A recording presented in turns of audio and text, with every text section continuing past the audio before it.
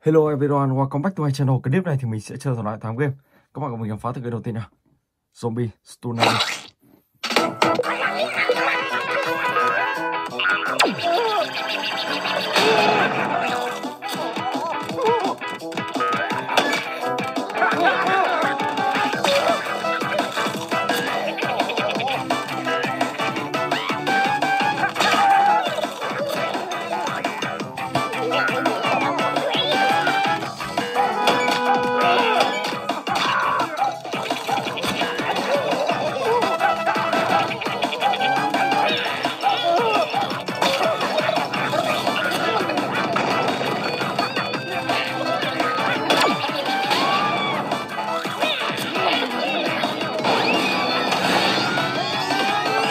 Oh, okay.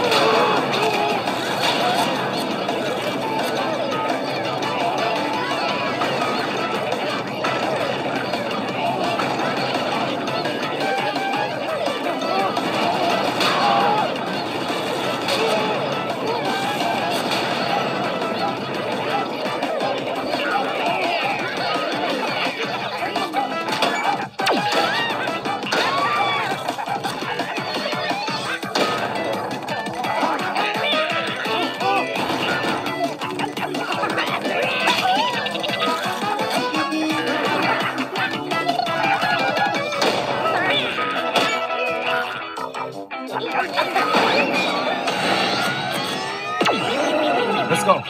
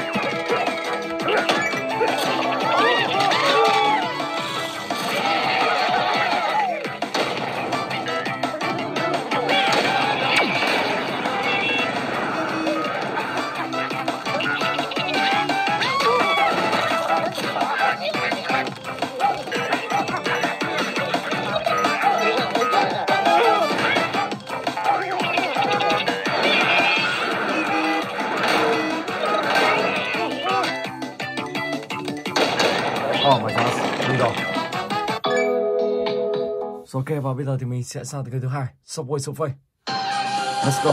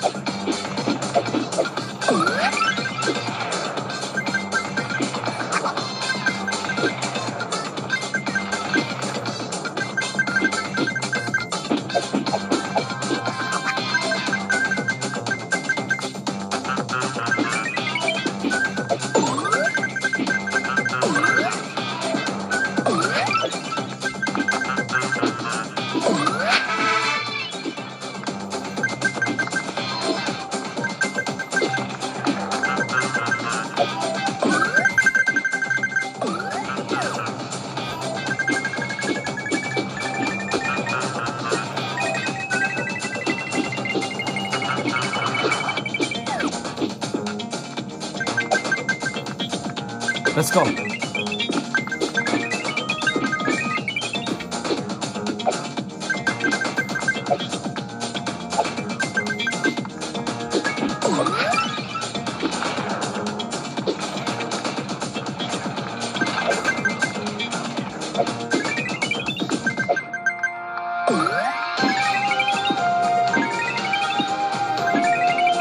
Okay.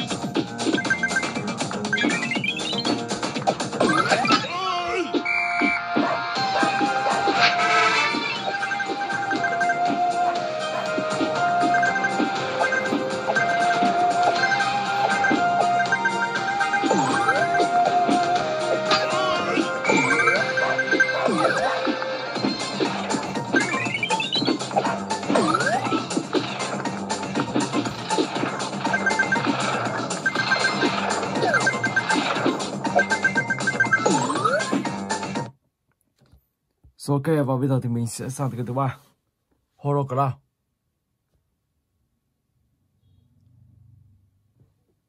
Let's go.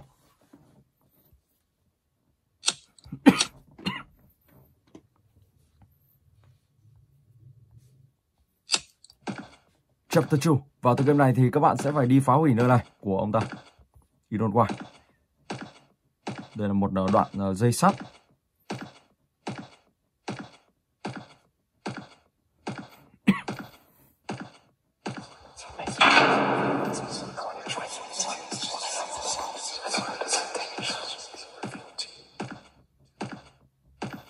Ok, mình phải đi tìm một viên gạch.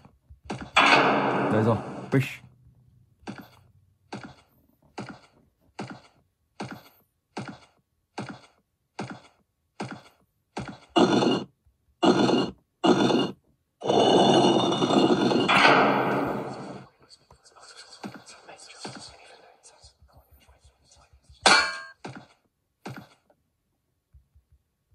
Ok.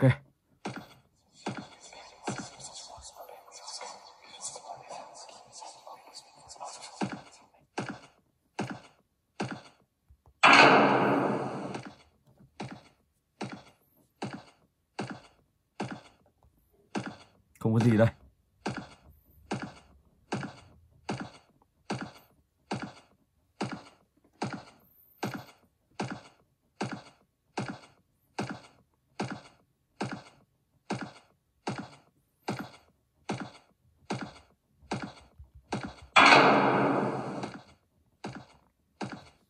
Rồi, mình sẽ lắp vào đây.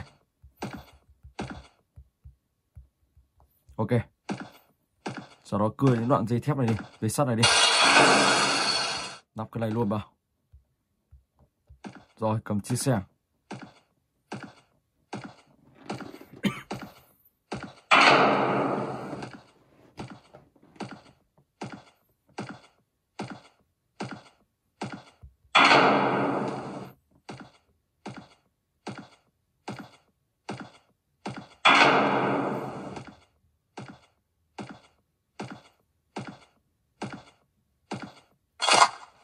Ok.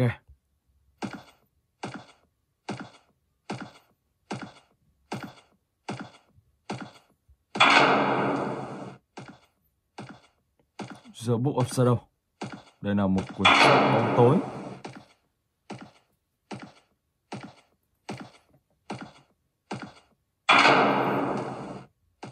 Rồi sau đó thì mình sẽ đặt cái này vào ngôi sao ở đây. Ok. Skip.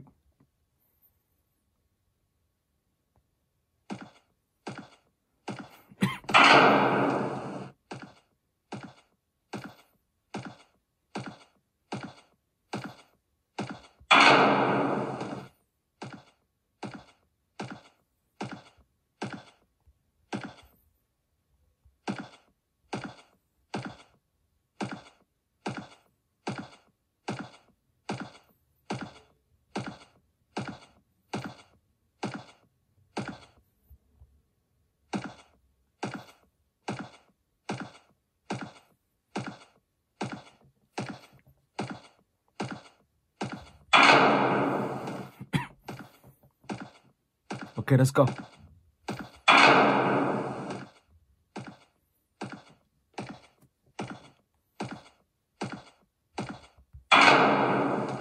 Một cái món đầu tiên mình sẽ đặt vào đây.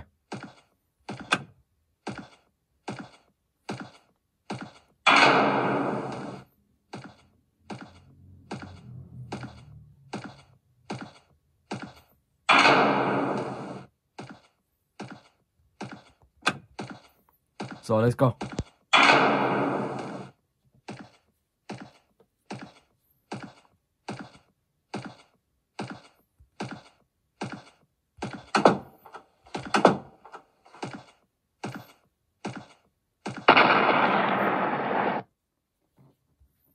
Ok, và bây giờ thì mình sẽ sang cái thứ tư.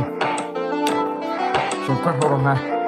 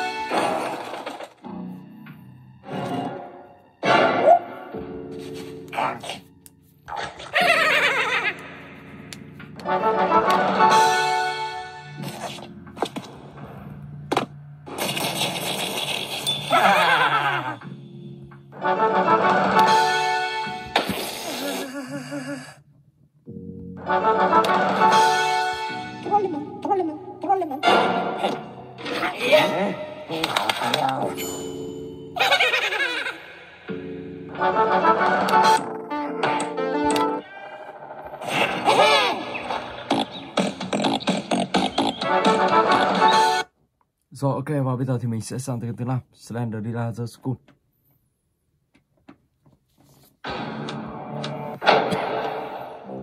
Let's go.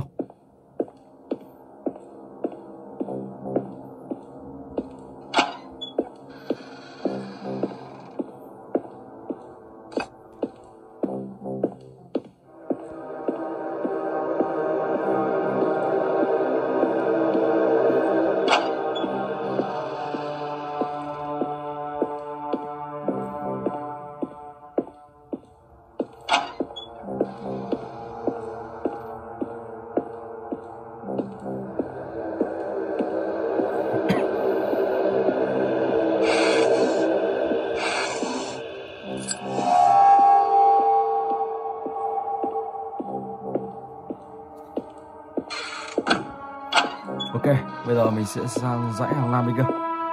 Ở đây các bạn sẽ phải tìm tất cả 8 món đồ. Khi đủ 8 món đồ các bạn sẽ xuống dưới tầng 1, sau đó thì các bạn sẽ lắp vào và nguồn điện sẽ hoạt động. Lúc đó thì các bạn sẽ được lên trên phòng tầng 3. Cánh cửa tầng 3 sẽ được mở ra. Oh my god.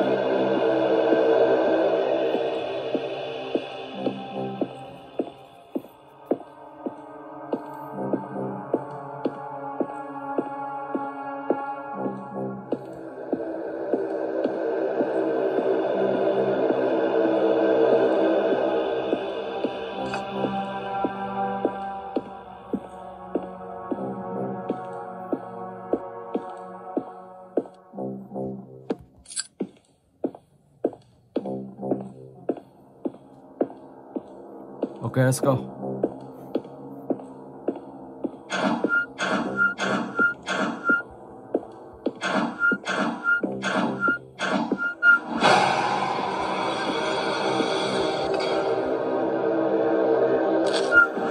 Ok.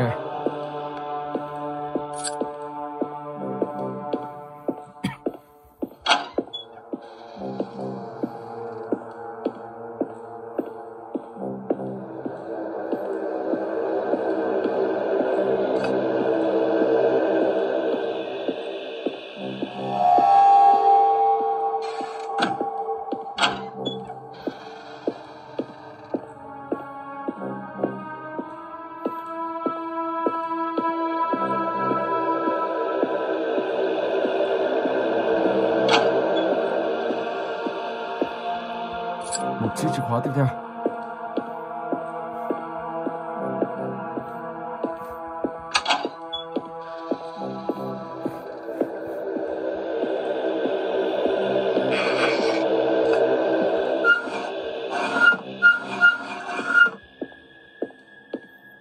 Let's go.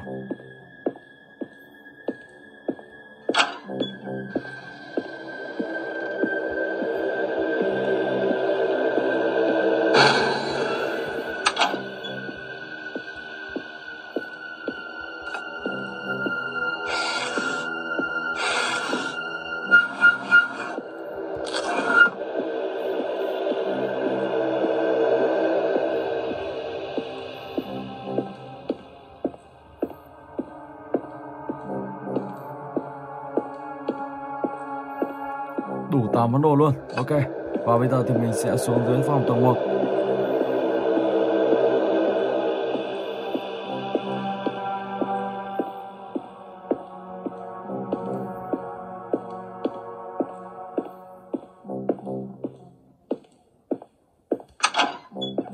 Rồi, mình sẽ lắp 8 món đồ vào đây. Chú gấu bông. Ok.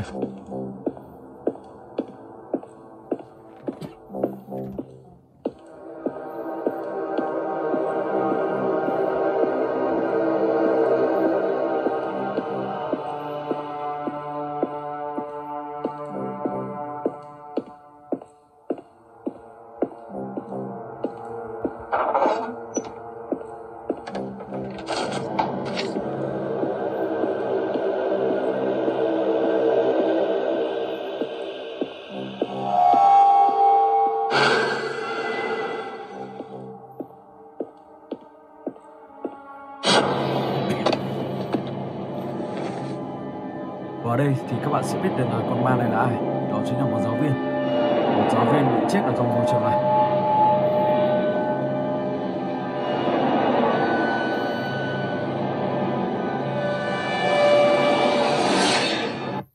Rồi ok, và bây giờ thì mình sẽ sang tới cái tiếp theo.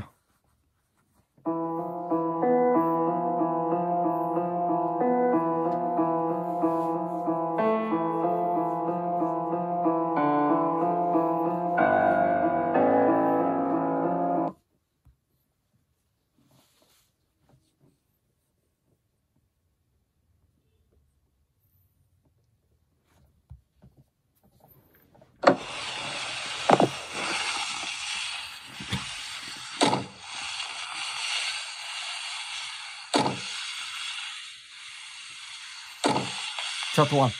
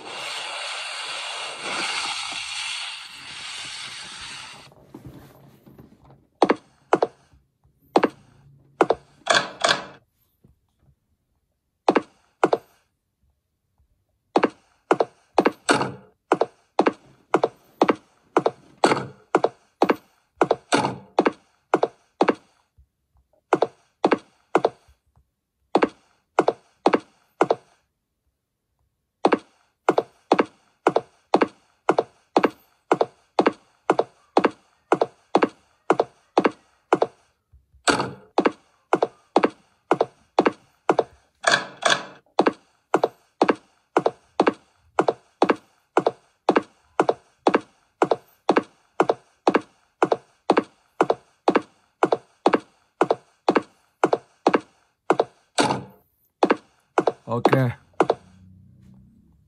Tiếp tục nào.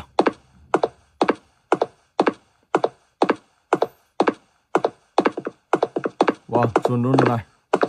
Oh my god.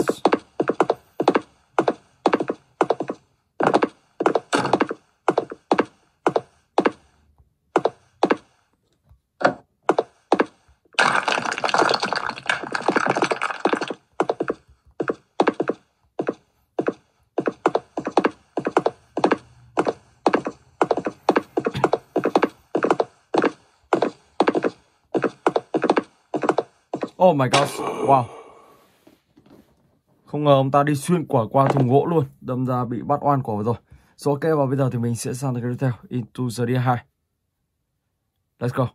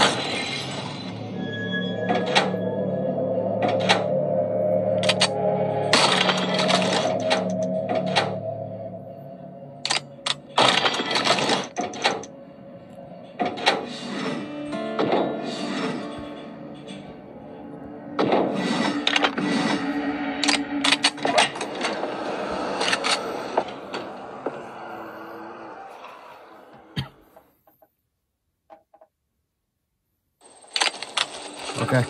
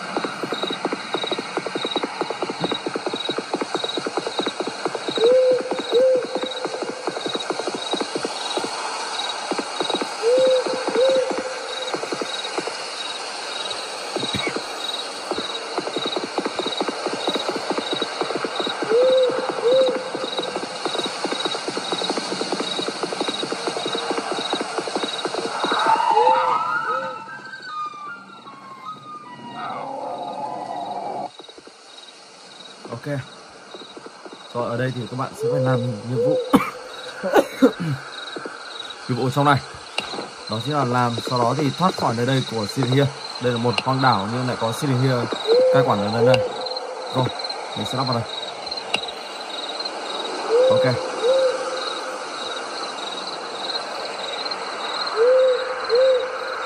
Sau đó nhặt này lên và chạy về. Oh my god.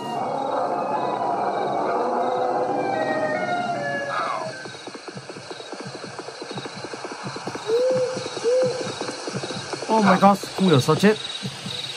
Tái thật.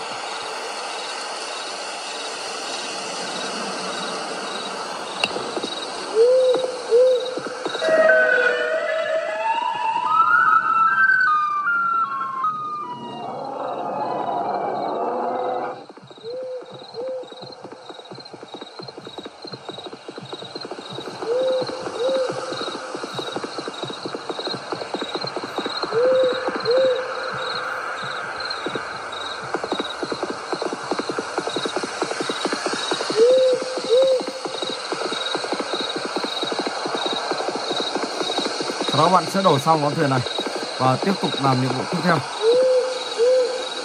Ok.